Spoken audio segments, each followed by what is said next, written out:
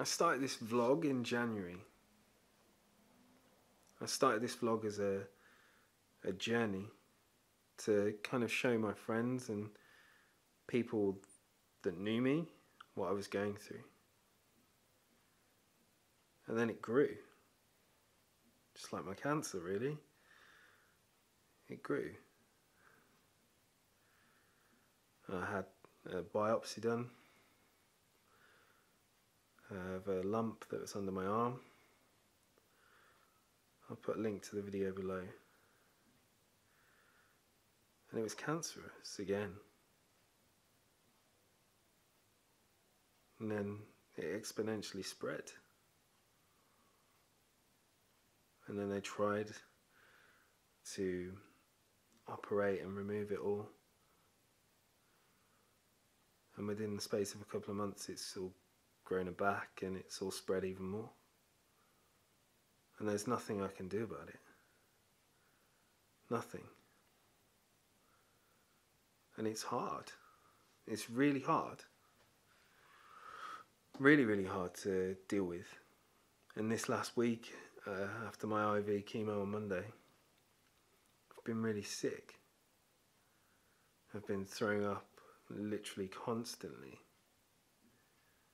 without a break. And then up till Thursday, I took it and then I was like, I have to go to hospital.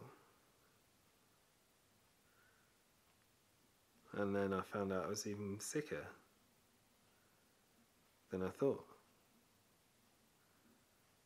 And these things are things that aren't easy to show on camera or like convey on camera, especially if someone doesn't look sick. It's a strange one. And I get a lot of abuse. I don't mind that. But I do get a lot of abuse.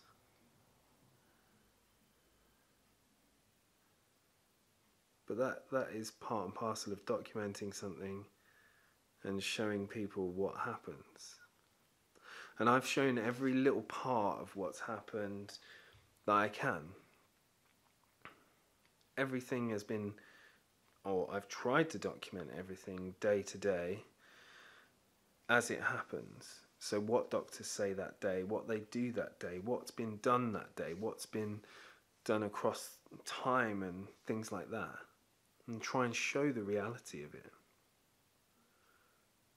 And there's another side to it as well, which is how do my parents and how do other people in my family cope?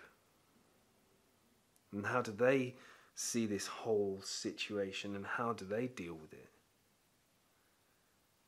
So we've decided as a family that it might be useful to show their stories and how they feel about everything. And how I was as a kid and how I grew up and my lifestyle and things about me that could be interesting to people, but not only interesting, could also be of benefit to others and show everything in a different light. I'm a silly person. I'm not going to lie. I'm a silly person. I like to have a laugh and a joke. And even if I'm dying on my arse and I'm feeling sick or I'm passing out, I'm in hospital, I'm on drips, I'm like bleeding everywhere or whatever's happening, I still laugh about it. But that's the person I am. That's how I cope with stuff. But my parents want to just share their side, which I think would be useful. And I also have filmed some of the stuff and it's heart-wrenching. But I also believe that it will help people to understand the severity of everything that's going on.